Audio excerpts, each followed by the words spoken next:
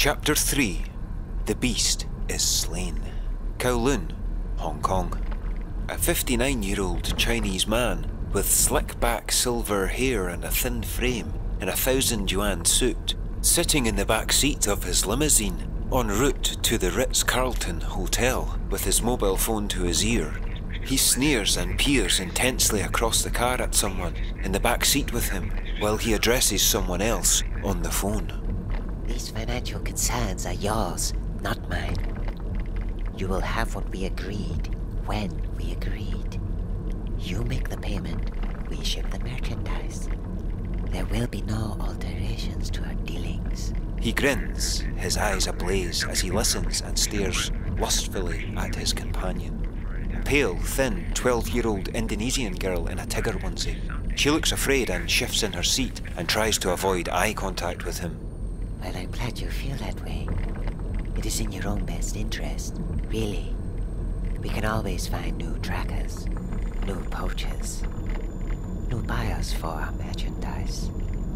But delays, alterations, can be tiring and costly, and I will not tolerate it.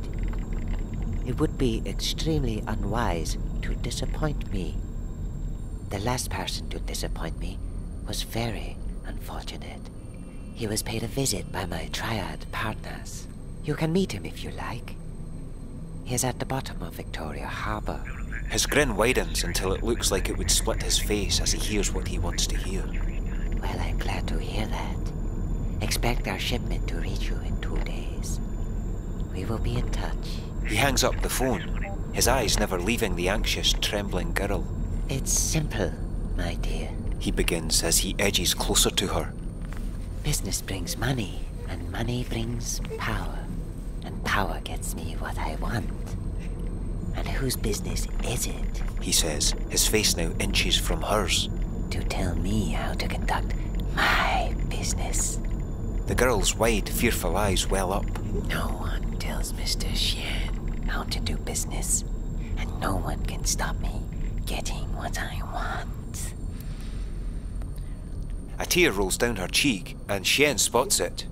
He reaches up and catches it with his finger. You look so adorable when you cry, he says, his eyes glazing over.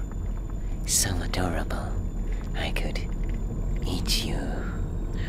He scoops her tear with his finger and pushes it in his mouth, swallowing, drinking her tear.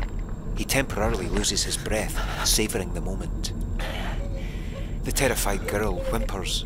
The car slows to a stop, which snaps Xian out of his lechery. The Ritz-Carlton, sir. The driver says, over the intercom. Xian sits back in his seat. The car door swings outward, opened by the hotel doorman. An over-enthusiastic, ingratiating man, with an obvious brown hairpiece and black-framed spectacles with thick lenses, giving his eyes a fisheye effect appearance. Ah, Mr. Xian. It's always a pleasure and privilege to have you back with us. You're once again honored and humbled by your powerful presence, sir. Xian climbs out of the car. Yes, yes. He says, clearly agitated by the annoying doorman's alliteration. My usual room. Is it ready? Oh, absolutely affirmative, sir. We have been excitedly expecting your apprised arrival, sir. The doorman says, holding the hotel door open for Xian, who strides in. You can collect your kept key from the reception right over there, sir. Xian stops in his tracks and steps in close to the doorman. Oh, and doorman, wait half an hour and then have the girl and my bags brought up to my room. The doorman peers into the limo and spots the young frightened girl, but he is particularly interested in a beige case on the back seat. I trust you can handle this with discretion, Xian says, giving the doorman a fierce expression. The doorman sucks in a breath, left only with one answer. Of course, sir. Leave it to me. A short while later, in the hotel's Grand Victoria Harbour suite, Xian has already showered and is wearing his gold silken dressing gown. Standing at the hotel minibar, he stares out of the floor-to-ceiling windows at the panoramic view of the island. It is lit up like a giant pinball machine. And I am in control of the flippers. He muses and begins slapping the sides of the minibar counter as if they are buttons on a machine. He laughs out loud. He whips his head around and gazes at the king-size bed for a moment. his hand gently massaging his genitals. He quickly draws in a breath and licks his dry lips. I need a drink. He turns back to the minibar counter and reaches for a bottle of single malt. He is about to pour himself a drink when there is a knock on the door. He slams the bottle down onto the counter, annoyed that the ill-timed interruption has ruined his moment. He rushes over and opens the door to reveal the doorman holding 2 flight cases. Xian's eyes flash with lust when he notices the girl, now wearing a long hooded coat, beside the doorman. Her head is lowered and her eyes never look up. Discretion? No problem, sir. No attention. Really smooth. Xian stares hard at the doorman. He walks back into the room. Come in. Put the bags here. Xian signals with his hand. As the girl slowly edges into the room with the doorman behind her, Xian returns to the counter to pour that drink. The doorman places the cases down and turns to Xian. Is there absolutely anything else I can dutifully do for you, Mr. Xian, sir? He says, smiling. Yes. Xian says, pouring whiskey into a glass. Get out. The doorman's smile drops and he quickly shoots a helpless, sympathetic glance at the girl, who is pleading with him with her eyes to help her in some way. He looks away, his head hanging low. Of course, sir. He says, as he makes for the door. No problem at all. You just have yourself a hot night. He reaches into his jacket pocket and pulls out a small white card and places it on the bedside cabinet. Xian doesn't notice, but the girl does. The doorman shoots her another glance. All right. One she can't quite understand, but takes a little reassurance from.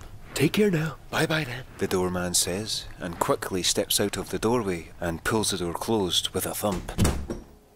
Xian sets the bottle down and turns to the girl. You can take off that coat now, dear. The girl doesn't move. She just stares at the floor. Look at me.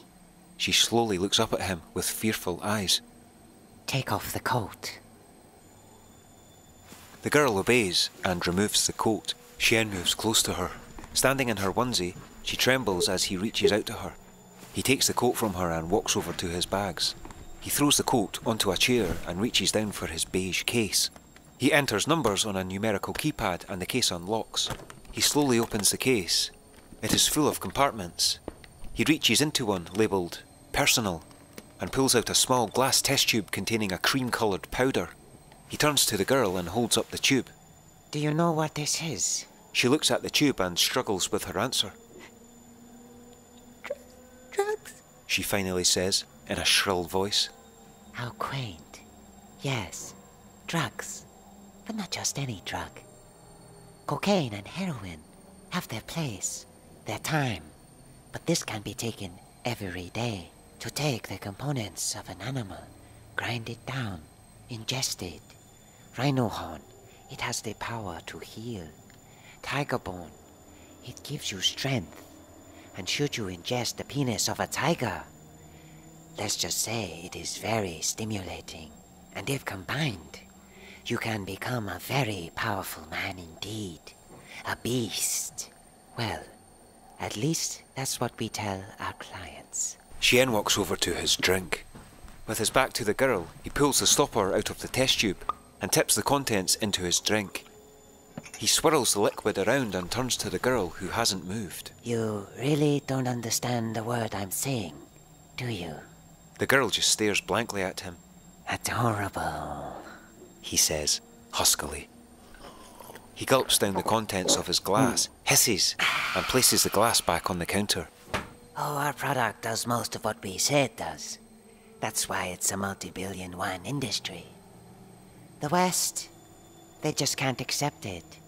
Does the penis of a tiger make a man more virile? That is up to the man. Mind over matter, dear. But we have a substance, very similar to Viagra, that we add to each batch, completely unbeknown to our clients. Actually a Western creation. An aggressive drug. It really does stimulate in all the right places. Complete satisfaction. It's just better for business. He slowly begins to approach her. So what if a man who is already powerful, already like those wild animals, a man who is already a beast, takes our product. The girl begins to tremble as Chien moves in close to her. Well, you're about to find out, dear. The girl looks desperately into Chien's insane eyes. From one glistening eyeball to the other, a huge dirty grin stretches across his face, but his smile quickly turns to a grimace, as if he is in pain. Confused, he shifts his body and seems to recover. His eyes fall back on the girl and his smile returns. He seizes her suddenly. She cries out as he rushes her onto the king-size bed. The bed catches the back of the girl's legs and she falls back, with Chien crashing down on top of her. He begins writhing around, laughing hysterically, as the girl cries and squirms around under him. He gets on his hands and knees over her as she cowers under him. Adorable glass eyes, like an innocent baby deer, unaware of the tiger, poised in the grass, ready to pounce. Chien's expression changes to pain and confusion again. This episode lasts longer and seems more intense. Chien groans and his body shudders. He breathes heavy as the feeling fades. I must have taken a bigger dose than I thought. He says with an anxious laugh. He looks down at the girl who is gawking up at him, terrified. He laughs and pushes himself up onto his knees. He quickly unfastens his belt and whips his dressing gown off, throwing it across the room. He is naked and fully erect. Oh, you're in for a rough night tonight. The girl hugs her body and cries, her fearful eyes transfixed on the rigid, pulsating penis. Once again, Chien's expression quickly returns to pain and confusion. This time, he cries out loud. The girl lies silent and motionless. He reaches down and clutches his member. He cries out again and appears to be in agony. Something is wrong. He gasps. Then another wave of pain. He gasps for air as his face and eyes redden. His face seems to be swelling. He grasps at his body and then back to his penis. He cries out again with another wave. The girl manages to scramble out from under him and quickly clambers off the bed. She gets to her feet, turns and slowly edges away from Chien, who is now writhing in agony, clutching and grasping all over his body. He slowly reaches a hand out to the girl. Please, you have to help me. Call an ambulance. The petrified girl watches as Chien begins to scream and hold his penis. He falls forward onto the bed and rolls onto his back, frantically writhing, holding his penis, which now appears to be erupting in blood blisters. Kwan's scream rises in key until it shatters his empty glass on the minibar counter, his mouth so wide it splits as his penis begins to dissolve into a dark red pulpy mess. The girl screams, shaking her head, not quite believing what she is witnessing. Chien flails and tries to gargle a scream as his skin, all over his body, begins to bubble and blister. A rank, murky grey smoke is beginning to rise out of his body. Blisters pop in many explosions of blood. Chien's movements become fewer and sporadic as he slips into unconsciousness. His body starts to dissolve into a smoking, charred, barbecue sauce-coloured bloody mush, and his eyes melt and sizzle like two over-fried eggs in a pan. The girl screams again and runs for the door. She pulls it open and runs out and down the corridor, tearing past a shop porter, screaming the entire time.